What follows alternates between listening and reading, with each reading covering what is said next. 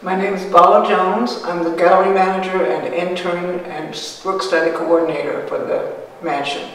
CANO is an organization that was founded probably about 35 years ago to help support local artists, primarily at that point, and to exhibit their work so that the public here could see it, to help them sell their work, and to help the community become more sophisticated about art. CANO's primary activity is having art exhibits once a month for 11 months of the year. One Thursday of the month we have a music event where we introduce a local musician from the community. And one Thursday of the month we have a writing salon where we have a published author speak for about an hour and answer questions about his or her work. And everything is done by volunteers. There are only 2 of us who are paid staff.